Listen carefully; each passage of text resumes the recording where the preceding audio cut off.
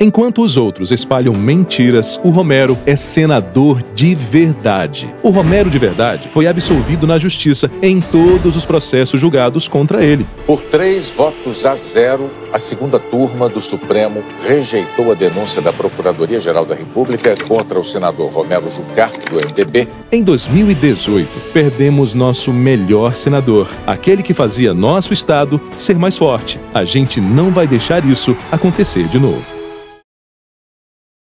E aí, gostou do nosso vídeo? Deve ter mais vídeo aqui ou aqui. E você pode se inscrever no nosso canal aqui. Vem com a gente!